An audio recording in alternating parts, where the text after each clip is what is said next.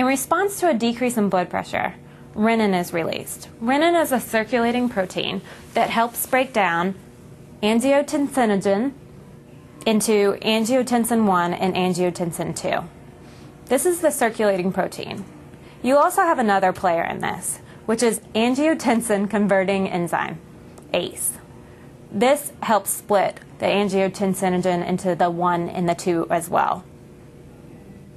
Angiotensin I is relatively inactive, but angiotensin II is a potent vasoconstrictor, which of course causes the small arteries to constrict, which increases blood pressure. It also triggers the adrenal glands, and the adrenal glands release aldosterone. Aldosterone causes the kidneys to retain sodium and excrete potassium. The body will retain water in response to the extra sodium, and then the blood volume will increase, which of course increases blood pressure.